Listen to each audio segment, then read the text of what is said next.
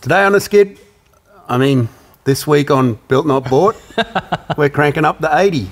That is right, guys. Welcome back to the channel. Now, last episode, if you didn't see that, we've got Alan Willie here from the Skidfactory, Turbo Geniuses, and in this episode, we're finally going to fire up the 80 series. So I've put some oil in, Al's checked all the ECU, obviously with that aftermarket Haltech, we had to set all the sensors, triggers, parameters, injectors, all that kind of stuff. So we think we're pretty close. Dodged up some wiring to get the thing to crank. I've thrown some oil in, so we'll see what happens. I've got to hold that throttle body open. Al's just going to sit on that computer and check for things that I don't know about, all that wizardry stuff. But yeah, big moment. Let's see what happens.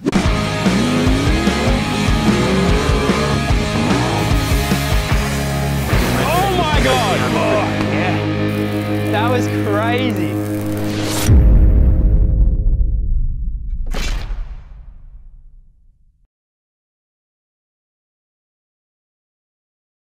We're just going to crank it with no fuel and get some oil pressure first. Fresh engine, so plenty of oil circulation is good. I don't know about the battery, it's in the passenger seat and it's only got 11.5 volts, so it might not go far yet. We'll see what happens. Sam reckons he's got plenty of batteries lying around, so let's do it. Yeah, I need to find them.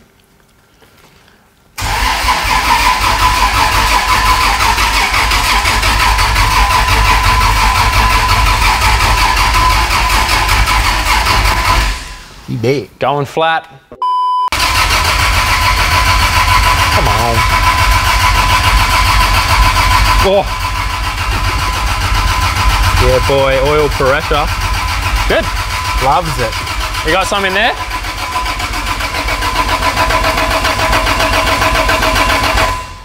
Alrighty, so we've got oil pressure. I'm just going to plug in the coils now and try for a crank. Oh. Bit of brake cleaner to help things along. Go away more than that. Yes, pump it in.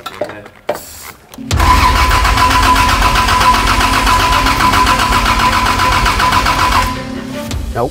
No spark. I don't know. You'll have to pull one out to check that. Just pull one out and stick your hand on it. There. Put your finger on the bit. What are you... Nothing? Nothing? Nah. Where's my test light? Alright, so I can't remember if I've done a little update or not, but we went to fire it and it didn't, obviously.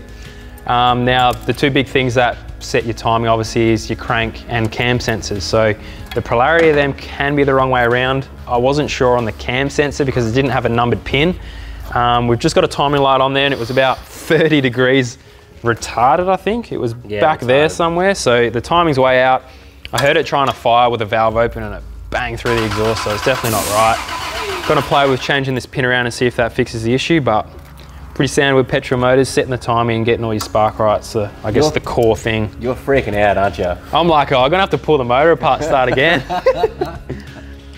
My timing's wrong. I've already spent like 20 grand on building this engine. No worries, guys. And it makes the biggest thing. To be honest, the Patrol did the exact same thing. If you flash back to that, it was the same issue. We had I think it was a crank sensor. One of the pins wasn't quite touching on the plug and then it started straight away. So hopefully the same thing with this. So we just checked the wiring from the ECU to the coils, the triggers.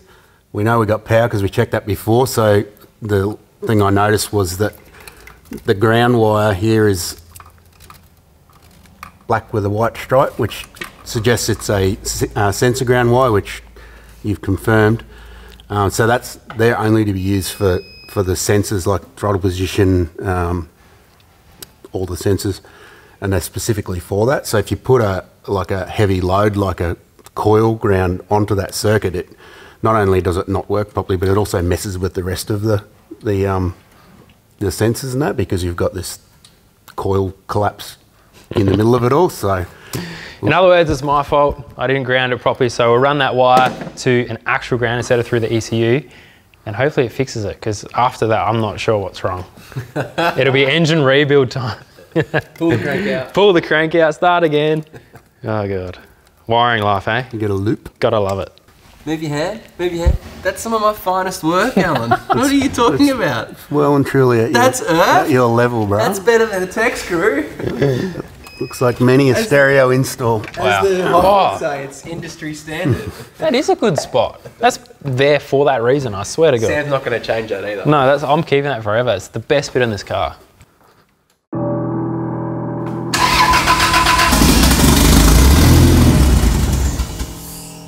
Oh, I did something. We made the right noises. Good. Righto. So now what? Hold the throttle open a bit. Will it fire on its own steam? I'm going to turn the injectors on.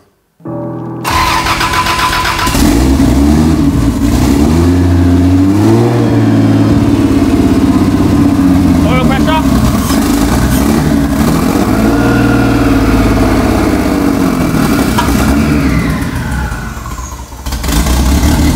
Got pressure?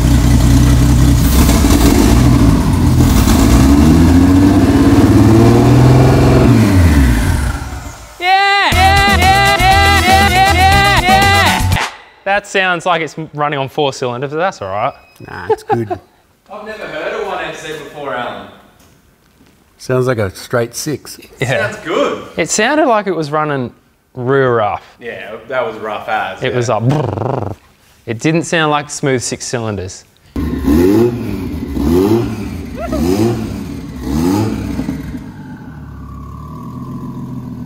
Sounding heaps better.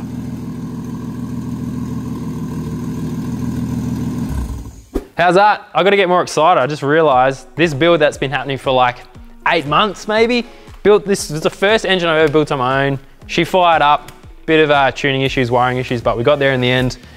It doesn't sound amazing, but obviously this is where you start actually doing things with the tune, getting it to run right, the amount of fuel and that. So got to find a dyno tuner now, get it sorted, get it running. But I think we've pretty much got to go through and do the water system so I can actually drive it. You don't want to keep running these things just idling because you can kind of glaze the bores and that, so we need to run it under load, get all the cooling in so I can drive it, put it under load and bed the rings in. But yeah, it made the right noises and that's a tick in my box. Thanks, boys. No worries, mate. What's all that oil over here? Alan Woody, okay, yeah, the power steering's not hooked up. See here? Ah. We got a bit of oil squirting out, boy. Whew. All right, I've got 8% battery left on the camera. Big thanks to the boys coming out and sorting that out. There was a couple of issues that I wouldn't have figured out on my own. But yeah, obviously last episode, if you didn't see that, go back and watch it, where we actually did the full turbo install and everything. The start of this one, we just got it running.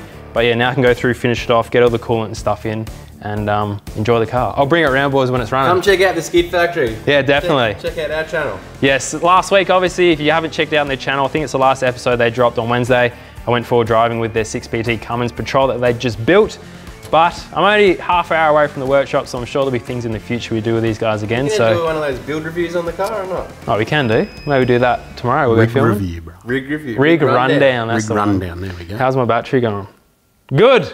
Alrighty, we'll say bye to the boys and then I'm gonna hook into finishing this stuff off. Sweet, see you, dude. Cheers, boys.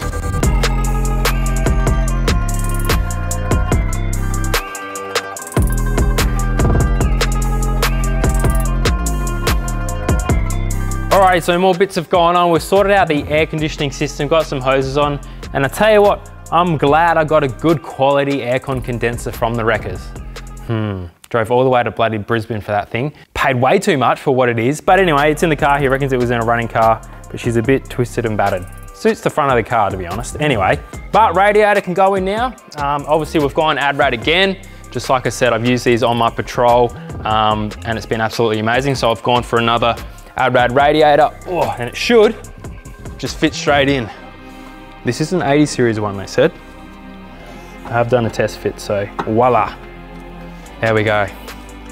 And the bonnet does clear. If I use the factory bonnet, that is.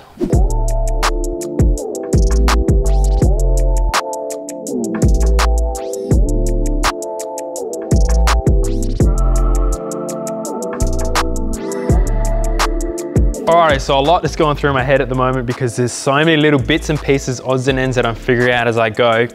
I was about to kind of finish off the last couple of lines to the turbo for the coolant and then fill her up. But then I discovered I haven't even sorted out my fans yet.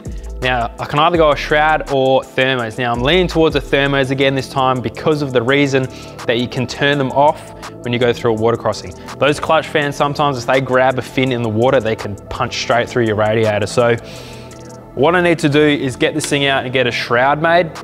So I'm gonna do that before I fill it up with water, because then it's a pain in the butt. You gotta flush all the coolant out, drain it and start again. So I think it's time to write a list. There's that much going on. I don't have the dyno tune for another 2 weeks, so I do have time. I don't need to run it again. And after chatting to some guys, it might be better to bed the motor in on the dyno rather than trying to do it around here. So it takes the pressure off a bit to actually get the thing running. So, well, it started, but you know, drive it. So, best thing to do, of course, is write a list. Alrighty, so we've got a few things. The soundproofing I've got to finish off, intercooler piping, radiator shroud, turbo water lines, wire up the drive-by-wire throttle, install the center console, and more interior parts. Condenser fan, it doesn't have a fan on the condenser at the moment, so I don't know if we'll put one on yet or not. Mount the power steering reservoir, and probably a million other things I haven't thought of yet. So, mount the power steering reservoir, that's something I can do. Let's get onto that. One thing at a time, that's the trick.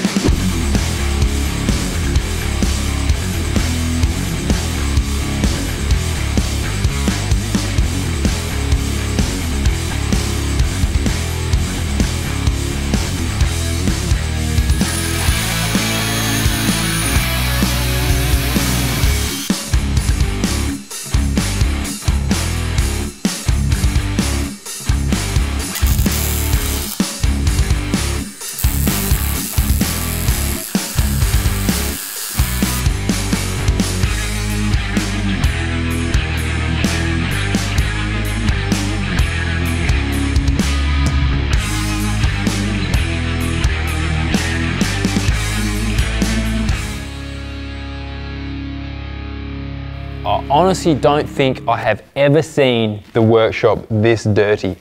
There is shit everywhere. That's what happens when you're mid-build, I guess. Anyway, what we're going to be talking about today on this week's tech tip is wiring and how I do my different types of connections and joins, cable ends, battery connections, butt connectors, all sorts of stuff. So I'm going to go through a bit of a basics. We've got 3 or 4 different types of connections that we're going to do. All right, so the first join that we're going to do is a basic sort of butt connection. Now, this isn't when the end of a cable is, as if you've got to join 2 cables where it's not anywhere near a plug. Now, the best way that I recommend doing this is with a full soldered connection so that there's no just contact. There's a physical connection between the 2 wires. So we'll grab a, I don't know, bit of this. We'll make a cut, obviously saying. So first what you do is you want to strip the wires. You can either use a set of wire strippers like these ones. You want to do about 10 centimeter sort of cut. Not 10 centimeters, 10 millimeters. Or 1 centimeter, or you can use a sort of stripper like this one here. They both do the same job. Now, I wouldn't go and twist these ones around. Normally that's what you do, but you leave them kind of frayed. And you just want to join them together. But before you do that, the most important step, put a piece of heat shrink on. You slide that over, and then you just want to push the 2 ends together, and you'll see that they sort of fray, come apart like that. They kind of all blend into each other. And when it's joined, you want to sort of, there's a bit of a trick here, a bit of a method. Grab each side and kind of twist it together. So you pull the back side clockwise, front side clockwise, so they kind of blend together like that. Now that's basically half a join. Then you got a soldering iron here. You can either hold the solder and have the cable resting, or here I'm letting the solder rest and have the cable on top. You just kind of feed it through. The heat will pull it through. You don't want to go too much. Just to see that little bit there, I dabbed it in so the 2 ends are joined. Blow it to cool it down. You can see there you've got a nice join. The worst thing you can do is put too much solder in, make a big mess. Then when it's cooled a little bit to the touch, you slide your bit of heat shrink over. You can use just a normal lighter or a back bit of solder if you do it properly, very carefully. Just induce a little bit of heat onto that heat shrink. And there you go. That is a solid join. Wires are connected electronically, physically, you're good to go. Next one I want to do is just a normal kind of crimp connection on the end of a wire. Now this is sort of your basic connection. Here we've got a male end, you can have a female end as well. Same sort of deal. Strip a piece off, you can go a little less, maybe 6 mil or just under half a centimeter. This time I do like to just spin the end up so it's nice and solid. Simply push it on. Now there's different colors. You got your red, your blue and your yellow. That's depending on the size of the wire you're joining. This one, the blue, fits best. And here on the actual crimp connectors that I've got here, there's a red, blue and yellow dot. So you do the corresponding one, the blue one here, make sure the wire's pressed all the way in. You simply press that down, crimp it all the way, let it go. Job done, that's so nice and tight. Right, so we've got a couple of different battery cable sizes here. I was gonna do both, but I might just do one because time-wise. Now first you want to get the sheath off. Now there probably are special crimpers or strippers you can use to get this off, but the cables are that bloody big, I just use a piece of a bit of a Stanley knife. There we go. Now the battery connection end, you just want to kind of match the amount of copper off the end to your actual lug. Give it a spin, push it on. Now what you want, this is a Toledo hydraulic compression crimper. Now on the actual lug it'll say what it is, 3510. Put the chucks in, basically feed your cable through it and start pumping it up and you'll feel it grab. You want it nice in the central there. Bang, pretty much there, back it off and you'll blow yourself away because it's the most professional looking crimp you've ever done in your life. Battery cable done, and you can obviously put a bit of heat shrink around that as well. Anyway, that's a bit of an overview of the different connections and crimps that I like to use. They're all over this 80 series. So speaking of 80 series, let's get back to the episode. So, I'm waiting on a couple of bits from, well, eBay of all places, but today we're heading around to Fat Pipes to get the exhaust done. So she's going on the trailer. It's halfway up the trailer because I'm bloody puffed winching it on because the bits that I need are the bits I need to make it running. So, you're probably wondering, Sam, why aren't you making your own exhaust? And I am learning to TIG, but I am learning to TIG. Yeah, it's not amazing. I've got some other stellar examples here. Oh yeah. Yeah, look, TIG welding is one of those things I need patience for, which I don't have. And also I've got the wrong gas. That's why it's looking like arse and it's all grey. But I'll get to the TIGging soon. Maybe the boys can teach me down at Fat Pipes. We'll see how they go.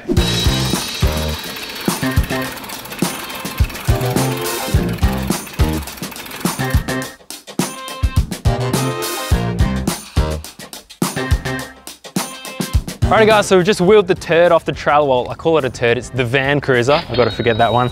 Now we're back down at Fat Pipes here in Kalanga. They actually did the turbo manifold that you saw in last episode.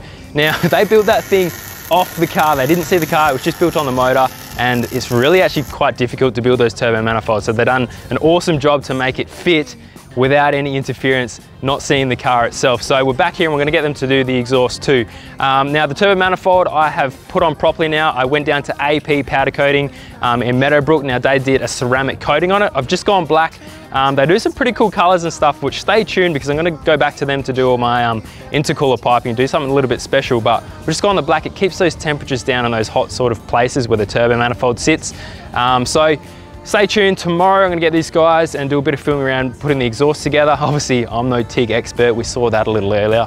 I still need to learn how to use that bloody machine, but they're gonna do the exhaust. I'm gonna tinker around doing a few other things, fix up some wiring, maybe play a bit with that intercooler piping and get that thing sorted. But once that's done, exhaust is on and it's one step closer to have this thing running.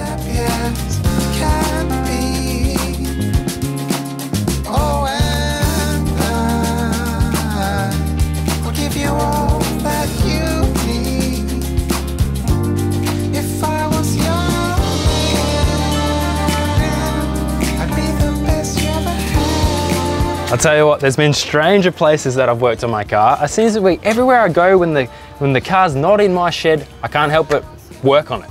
Flashback to when I was in Toowoomba getting the exhaust done on the Patrol, just knocked up a bull bar.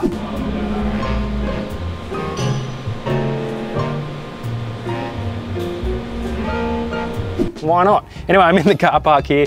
I've put some heat shield on the turbo drain, so I've got some of that Raceworks heat shield. That stuff is the only thing I'd trust to handle the heat right near that exhaust manifold. Anyway, what we're doing now is looking at the intercooler piping and that. So I've got a bunch of bends and straights and bits and pieces. Now I got this from Ben Brothers in Morayfield, I think they are. Yeah, Morayfield. Now he's one of the only places that actually stocks a bunch of bends and bits and pieces. So normally you got to wait a whole lot of time or order it online. So he shoots it out really quick, so that's where I got all my stainless from. Now I've got a couple of straights, a couple of bends, gonna try and knock up a bit of a system. I think on the turbo side, it's not too bad. Here's really easy, it's basically just a straight piece of 3-inch, and then I've got to sort out a little bend at the end to connect them to that throttle body. So let's get into raping this shop with their cutters and benders and grinders and welders, and see if we can put something together.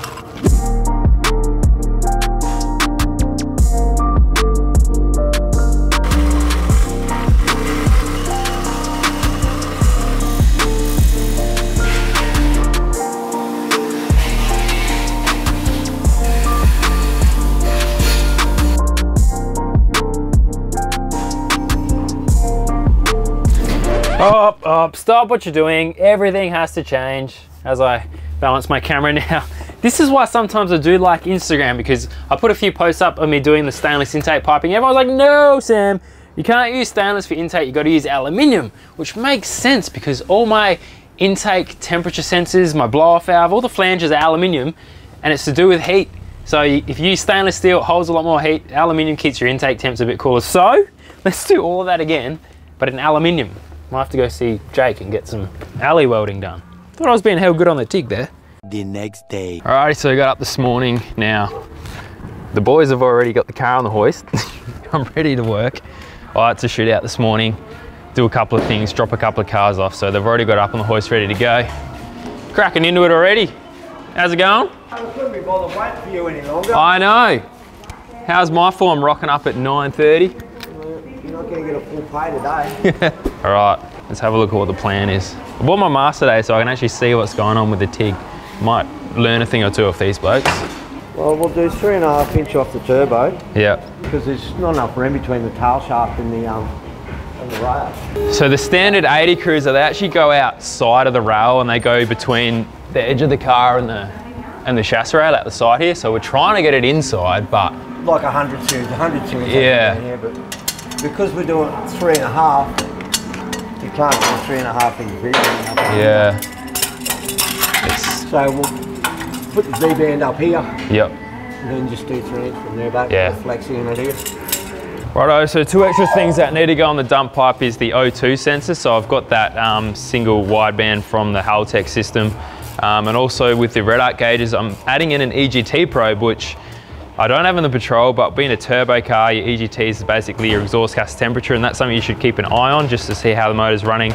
Make sure those pistons aren't getting too hot. So just marked a couple of locations on the dump pipe where those probes are gonna go, rip it out.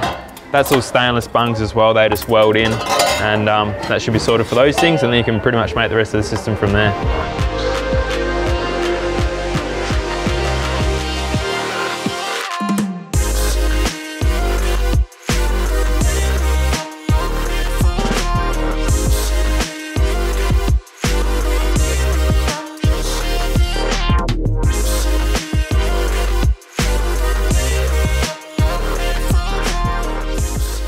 Alrighty, so this is the O2 sensor bung.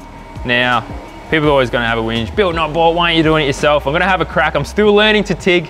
I'm not good enough to make a whole system myself, but this is a bit of a thicker piece of material so I can get away with a little bit more goo in there. So give it a crack, see what happens.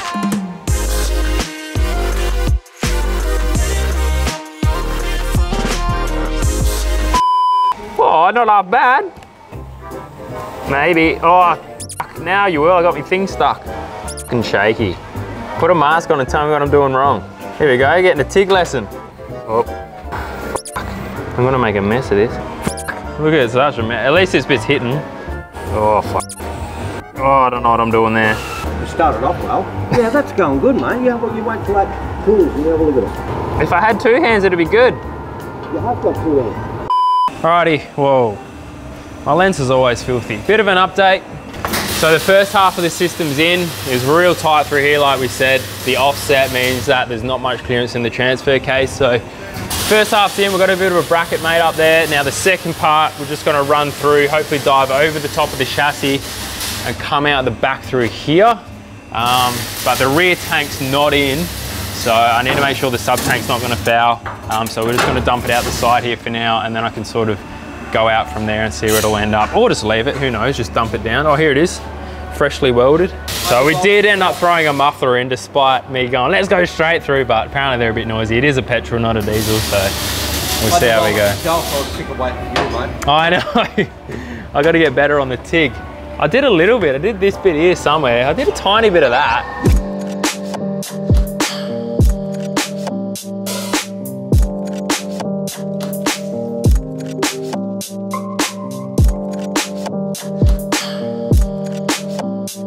Just a bit of information, if you haven't seen these before, we're actually using V-bands for all the joints. Now, gone are the days using flanges. I had flange on my first system on the Patrol, which is where you basically have 3 bolts and a gasket or something, and a few times I've seen them actually blow through. Been down a Power Cruise and my bloody joints blown out in the exhaust. With these V-bands, it's a perfect seal the whole way around. It's a machined ring in the middle, and then you just clamp it up with a bolt. So a bit more of an expensive thing to do, but really nice way to join your exhaust. And when you put them on, you can silver them around, get the angle and direction exactly where you want it.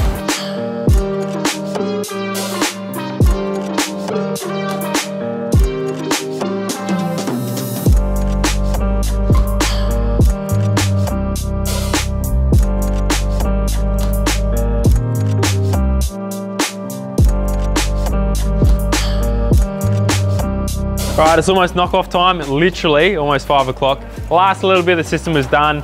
I've decided to do a strange little tip. There was a motorbike exhaust sitting on the ground. I was like, do that to the tip. So I'm gonna get so much hate for it, but look at that. It's got a point on it. We'll just dump it out there for now. Like I said, I need to find out where this sub-tank's gonna sit, maybe move it, extend it, leave it, I don't know. But there's the full system. Looks absolutely awesome. All V-bands, stainless. Real tight fit, but we got it in there.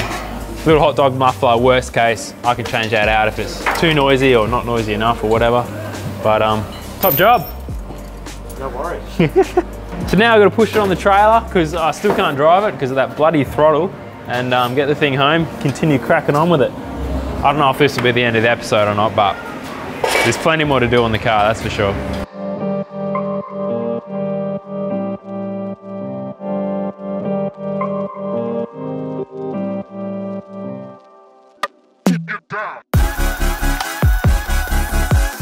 Guys, if you like this video, make sure to click up here to subscribe to the channel. Click over here for our latest merchandise on our website. And down below or to the side, I'm not sure where it is our last episode. If you haven't watched it, click on that to check it out. See you guys.